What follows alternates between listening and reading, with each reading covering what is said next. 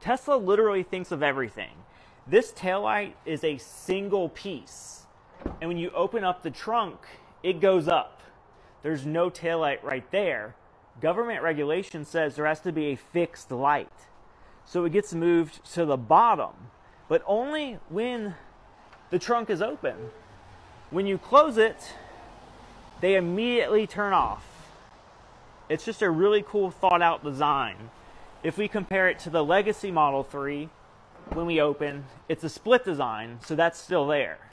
So finally, let's just look at it side by side. That's what it looks like on the new Model 3. That's what it looks like on the old Model 3. I just really think that's a really good thought out design by Tesla. Even though government regulation is very strict, they found a way around it.